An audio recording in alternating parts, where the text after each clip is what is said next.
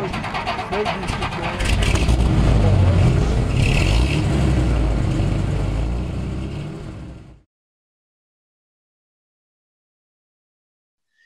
colleagues, and welcome to another episode of DINCast, where this one is going to absolutely blow your mind because I've got the absolutely wonderful Pam Warhurst on here, who is the co-founder of Incredible Edibles. Welcome along, Pam. Thank you very much. I'm looking forward to the chat. Yeah, absolutely. For those of you who've not heard about Incredible Edibles, I promise you this will be a really valuable 20 minutes finding out about this incredible social enterprise and all of the great work that it is doing. But first of all, I want to sort of take us back in time, probably about 13 years, I think it was, Pam, to about 2008. And I was sort of reading that, you ended up in a little cafe in Todmorden.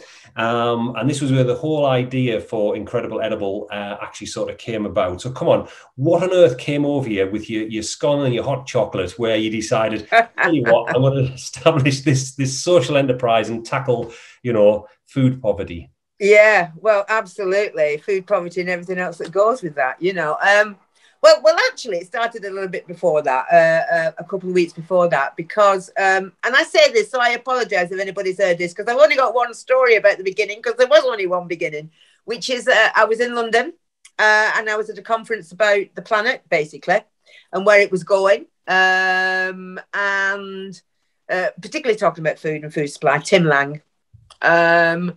And I've stuck with this faith that somewhere the leaders of this world are going to wake up to the issues around the planet and the poverty and the hunger and the wars and the other stuff that we get with climate change.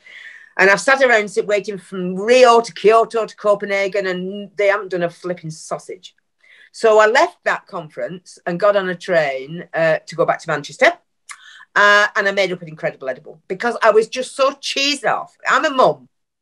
And there is absolutely no point in sitting there whinging about what you can't do. You might as well crack on with what you can do.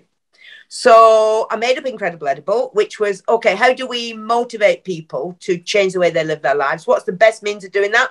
Food. Food is the best means of doing that because we all engage with it in some way or another. If we get food right, we get health right. If we get food right, we get economies right. If we get food right, we get community cohesion right. We get it all right if we get food right. And food in its own right is important enough as an issue for us to be talking about. So food was going to be the language I used. I call it the Trojan horse because it gets us into conversations about big issues that we sometimes scare people, but don't be scared because, we need to just start changing the rules so that we can start to deal with some of those big issues. I invented a 3-plate solution, which was a part of a solution. It's an experiment. It's a little piece of a jigsaw. But how can we help people be positive, take action, take responsibility, take ownership? Well, 3 plates. 1, plant food all over the place you call home. Wherever you call home.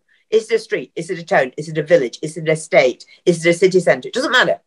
Let's plant food as a community and let's just do it. Sometimes asking permission and sometimes not. Let's change the look of our places and create fabulous green spots in the middle of where we live, where people can see what food looks like when it's not in a plastic bag. Good idea, Pam. Next one is, if we're going to create edible landscapes, we call them propaganda gardens, right? Because people have a chat around them. They have a chat, they have a poke, they have a pick, they have a suck, they have a remembrance of what their grandmas used to do or what they used to do in their homeland or whatever it was. That's what food does. That's what propaganda gardens are. Then we need to share that because folks have forgotten how to do that. So instead of waiting for a flipping program that we have to pay money for in order to get a certificate, MBQ or whatever, find the aunties, the uncles, the whoever they might be, who can, who can pickle, who can grow, who can cook, who can graft a tree. They're there in your community. Have a chat with them. That's the second one. Create your own network of arts. And the third bit is create jobs out of it. Spend your local money on local things, and you will start to see that you get a sticky money economy. And if you get a sticky money economy, you get more local jobs. That's Incredible Edible. That's using food as a grassroots response to climate change. And it's kind of worked over the past 13 years because you don't have to have a certificate to do it. You just do it. So that's amazing in terms of sort of that idea that it came from. But just a little bit about yourself then, Pam. I mean, what was your background? How did you get into doing what? I'm a Lancastrian who lives in Yorkshire, and they put up with me very well. I moved to this market town called Todmorden, which is where it all kicked off, because that's happened to be the place I call home, 13,000 people. Before that, I was leader of a council, chaired a health trust, advised government on the environment, chaired the Forestry Commission of Great Britain, did 1,001 other things. So I kind of know how systems work. But this is the most important thing I've ever done, because this is roll up your sleeves, change the rules, make sure everybody has a chance to live well and prosper in a kind of prosperity. That's what Incredible Edible is trying to create from the grassroots, simply because me and my family and families I'll never meet and their families deserve a better deal than they've got now. And if somebody's not going to do it from on high, then we're going to do it from the grassroots. That's all. And so what were the skills that you were able to draw upon then to get this, you've got this idea, you need to get some momentum. What were the skills that you drew upon to get it up and running? The main thing is you need to tell stories, but there's only 4 things you really need to kick off an Incredible Edible happening. You need somebody who's a bit savvy, a bit of a tactician, a bit of a strategist, can see which way the wind's blowing and say, right, we're going to crack on here. You need a networker who knows where all the wood and the toy and the tools and the soil and whatever it is you're doing, who knows how to beg, borrow and steal that in their local community. You need someone who can hit the ground running, growing or cooking or whatever it is. And then you need a storyteller. That's all you need. You don't need anything else. And then, because if you can demonstrate what change looks like simply by rolling up your sleeves and planting something that nature's going to grow for you, and then you tell a story, but on social media or whatever else it might be, and then you create a little book that says this is how you do it, and pass it to somebody else and they do it, because none of this is done from the perspective of I'm an expert, shall I help you? This is done, I'm a human being, are we going to do something about the way we live in this world? This is all it's about. And it's kind of like that sense of, we're not going to talk about it, we're not going to worry that we haven't got a certificate, we're not going to worry that the lottery hasn't given us any money, we're not going to worry that somebody hasn't given us a lease or whatever, we're just going to do it. And the beauty about that was we could hit the ground running a lot faster than if we'd done it through traditional measures. And the reason we had to hit the ground running fast is because we had to demonstrate what alternatives look like. And we didn't want people meddling halfway through it and writing a report and taking it to cabinet and doing anything like that. We need change fast. We need positive change fast. And we need to respect and trust our citizens that if we give them the support and the wind under their wings, they'll do this for themselves. And ultimately, we will build that kind of prosperity from a grassroots level. We will be able to think about how we reuse land, how we stop people keeping off it and worry about mowing it when they could be growing food on it. How we become servant leaders as anchor institutions, how we work better with our citizens, releasing their energy, because we haven't got the money to buy in the energy that we used to buy in. All this is coming to fruition because of climate change. All this, the urgency around this is because food wars, water wars, increased poverty, increased isolation in communities, that is kind of like on the horizon. But we can do something in our communities around that, in our estates around that, in our townships, our boroughs, our streets or whatever. We can do something about that. And all we've done in 13 years is to point at it and say, this is what you can do if you want to start something. So I love that example. Actually, you take people and you show them and they go, yeah. I can see this for myself. But that 13 years won't have been in uninterrupted sort of growth. You will have had barriers, you'll have had obstacles, you'll have had setbacks around that. So what sort of things did knock Incredible Edible? And more importantly, how did you and the team manage to overcome them? Well, of course, there isn't a team. So part of the story is every single Incredible Edible group is a group of free-spirited people who adopt a model that's about giving of themselves to their community through food. That's fundamentally it. That's the model of Incredible Edible. From time to time, we've had people that we've been able to find some funding for that have given support to those people, and it's worked better then. So one of the issues to deal with is, how do you release resource without constraining your activity? That's a big question mark. And that is about building trust and having faith in new governance arrangements, or having a repurposed public realm, or whatever else it might be. But that is an issue. It's an issue that we've learned to recognise, because when you start asking other people for funding, they have their own conditions. And their own conditions are usually limited by a range of metrics that aren't really increasingly relevant in this world. So if you're actually trying to change the rules in order that more people can become more engaged, grow more food, repurpose their public realm, you don't want to measure it with a kind of pendulums and pence metric that usually has been used in the past. And you don't want to measure success within a 1-year framework, because it needs to be a bit longer than that. On the whole, we haven't had a lot of setbacks, you know, because we just are volunteers in an experiment telling a story. And that isn't frightening. You see, people are frightened if we come with some expertise that's going to embarrass them. This is not, we're all in this together. So how together around a place do we create an alternative proposition? That's the story of Incredible Edible. And the beauty of it is, and you know, I'm not minimizing the hill that we've had to climb in the last 13 years. But there's nothing like the gun of climate change to your head to make you think, I'm still climbing this flipping hill, whether you've got a gun to it or not. So when we demonstrated, for example, when we took over some land at the front of a disused health centre in the middle of Tottenham and built some raised beds there, this is right back in the beginning, 11, 12 years ago, and put some signs up, and all food was for free, all food was to share. This isn't about, you know, rose beds in the middle. This is about, we're growing herbs, we're growing this. If you want to share it, please share it. Don't take everything, you know. And if you take the last one, plant something if you can. This is trying to create that reciprocity. Well, we never asked the health people whether we could do that, because we never got permission.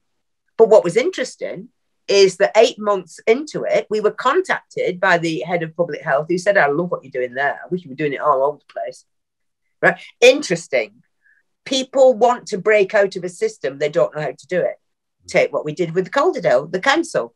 We took over a dog toilet, very early days, which was unloved land, a grass verge. People threw stuff down there all the time. We cleaned it up. We planted herbs in there.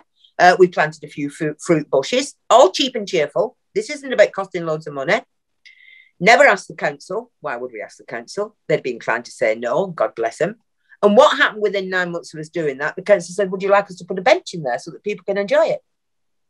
People want to change. This isn't that frightening a concept. We're only growing food, not building the Taj Mahal. So there's not been that many difficulties, because the story gets right through to people's soul. They absolutely get why they can be part of something positive by simply tweaking the way they live their lives. That's all. So one question, I suppose, and I don't know whether you have the answer to this, is, as I say, we've been going in for 13 years. You've clearly got a model which works, which gets people involved. Why does it prove so challenging then to sort of scale this across, you know, because you've got so many demonstration projects that you've proved the concept of. What do you think the reasons for more people and more organizations not taking it up and scaling it? Well, it's really interesting. I'm part of the Ashoka Fellow Network, and they would talk about scale in 3 ways. They would scale across, they would scale down, and they would scale up. Scaling across is what I would call spreading. There's no problem with spreading. You tell a story. People are phoning up all the time. How do I start an Incredible Edible group? What can I do? You know, all over the world, Australia, France, Canada, you name it. We're writing a book about it at the moment. So spreading across, scaling across isn't a problem. Scaling down is a question of resource. How do you invest in your group so that they themselves can become more resilient? So that these wonderfully brave people can actually nurture more communities to do the same thing. That's scaling down. The bit you're talking about is scaling up, which is about how do you shift policies, actually, because that's the level of scale. Because ultimately, there's no problem with across, and there's not a lot of problem with down if we can get the resource. With up, we challenge systems, and that's what people are uncomfortable about. because systems are what pay your mortgage. Systems are what means that you get up in the morning and you go somewhere and you know what you're doing and you know which desk you sat up and all the rest of it. Except we've had a pandemic which kind of disrupted that. So it kind of has allowed some people a little bit of time to say, I wonder if this is the best way to do it. I wonder if we're using our assets to the best way that we can. That's kind of the conversation I'm having with health and the health estates about if you've got a health service that is predominantly thought of as an illness service, and you're not actually establishing your health service in the heart of a healthy landscape, you're kind of missing a trick. So why don't you build your hospitals in edible grounds so that people can nurture and taste those plants? Not that it will feed them for the rest of their lives, but they might then take that skill set back home and they might stay out of hospital. And so you can extrapolate. So the reason it's difficult to scale up is that the intransigence around systems change. But if not now, then when?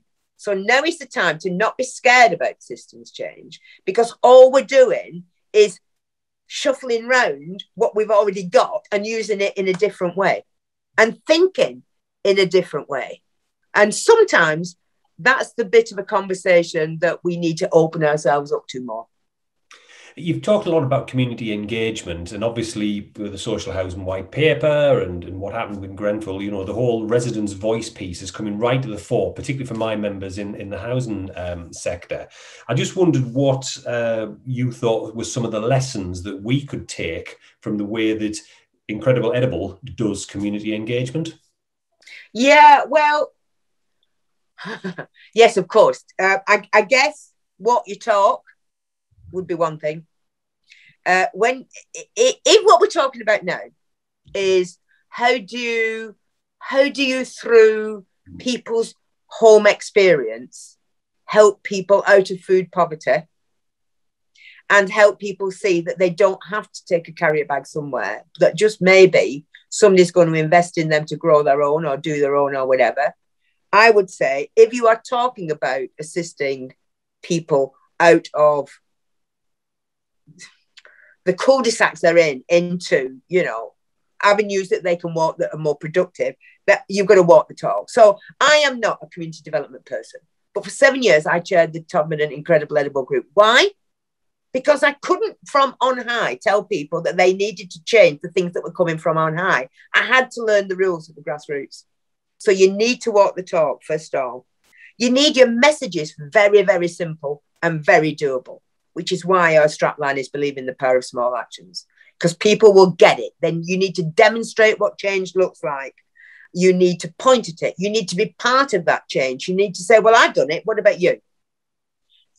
So walk the talk, keep your messages simple, and celebrate when you've got an achievement through the power of small actions. That for me is the really important thing. And there's some great examples in housing. You know, I'm a big fan of the Town and Country Planning Association. I'm a big fan of the Garden City movement, not because everywhere could be, you know, Milton Keynes or whatever, but the principles and the values that underpin that can be, and still are in some cases, at the heart of how we provide homes for people. People need green space. They need to have that green space opened up for them to grow on. They need to have the tools to do that. They need to have the skills to do that. And most of the land is in and around many of your members' organisations. Wouldn't it be great if we just repurposed that green realm and just got people not for that's best practice, but for, that's normal. That's what we do. That's why we signed up to be an Incredible Edible Housing Association, because that's what we do. So for me, those are the three things that I would do. So one of the things that you really like to see within any sort of Incredible Edible project is a what you call a community kitchen. Why is that important to have that? Because if we're going to help people out of the poverty and the ill health that they're in at the moment, and we're going to do that within planetary means, because, you know, we are not going to be flying, you know, half-baked chickens all over the planet or whatever else it might be. That is not going to be happening. If we're going to do that, how can we get people growing food on your estates if they don't know how to cook it? It doesn't make any sense. So the first port of call is bring people together to cook food. There's nothing more celebratory and engaging than being in a place where you are sharing and cooking food. That's the first stop. So you're bringing communities together around food. It's a great asset. You're teaching people how to feed themselves. You're creating opportunities for people to share food and feed their streets. You're creating the opportunities to learn new skills and create social enterprises, which might well be part of your portfolio income, which might well help your family put more meals on the table. So community kitchens are a very recognizable human scale activity from which all sorts of benefits can ensue. So that's why I think community kitchens are incredibly important. And you've talked a lot about how low cost it can be to just get on and sort of set an incredible edible up. But what about the sort of the speed of something? If for a typical housing organisation who wanted to sort of get involved, how long would it take from them having the initial conversation with yourself to actually having some stuff on the ground? Well, not very long. But there's a but there, because all you do is to say to folks, this is not a boot camp. And you cannot, it will not work if it comes from on high that they are creating an incredible edible. So what needs to happen is a housing association recognises that actually, it's got some land, food could grow there, enterprises could start there, whatever it might be. So I would come in, say it was me, and I would ask the tenants at one of the tenant meetings respectfully, are you interested in this? This is what I've done. This is what they've done over here. This is what they've done over there. Now, if that interests you, let's do something about it. If it doesn't, that's fine. So the first thing is, have you got a bunch of people in an estate that's interested in starting this off? And if you have, then the wind under your sails comes from, well, actually, we're going to help people with the cost of seeds. We're going to help people with access to a tool store. We're going to help people, stuff like that. And you know what we're going to do? We're going to make life so simple. We're going to take out a generic insurance policy so that everybody knows they can do it. We're not going to bother people with the details that we at the centre can get sorted. That's all it takes. Because then you'll find that there are people in that community who just hit the ground running, growing stuff, growing spuds, growing whatever. I mean, when I think about how it was done elsewhere, let me give you an example. There was a great group, it wasn't a housing association, but there was a bunch of folks in Scotland who really wanted to draw people's attention to what food we could grow ourselves. So all they did was give everybody one of these jute bags, a bag of soil and some spuds. And the whole estate outside their front door grew spuds in jute bags because on the whole, they grow. And that encouraged people so that if we did that, and then what they did was on a certain day, they all emptied their jute bags. They all took their spuds out. They all peeled their spuds and made chips. And they had the biggest chip butter they have ever seen. That is what happens. And once you've done that, which is inspiring people to say, do you know, we can do this. Once you've inspired, then you move on to inform. And inform then goes hand in hand with opportunity. And that's all you've done. So it would take less than a year to get that going, but you've got to work with the seasons. You've got to work out who actually wants to do it. But I think you inspire and then you grow next season and it would just happen. And sort of just coming to the end of our chat, Pam, I mean, obviously looking back and reflecting on the last sort of 13 years, is there anything you would have done differently in terms of, growing or any of the decisions that you've taken with Incredible Edible? I don't think I'd have done it differently. I think because I'm not a great reader on here are the theories of change that we ought to be. I just have a simple idea that seems to make sense to me as a mum. And it seems to have made sense to other people as mums as well. I'd have probably been prepared better for some of the early adopters wanting to grow food but not understanding we were trying to change a system. I would have probably explained that, yes, this is about food and this is about self-worth, but it's also about living prosperously within limited means. I would have told that story slightly differently so I didn't forever have to be explaining I'm not an expert on cabbage growing. I would probably have done that. But ultimately, I wouldn't have done anything different. And the only thing that I would ever say to anybody is because people are frightened of change, what you've got to do is make disruption joyous. You've just got to make it joyous. And then people get it and they're not frightened. And once they're not frightened, you can change history.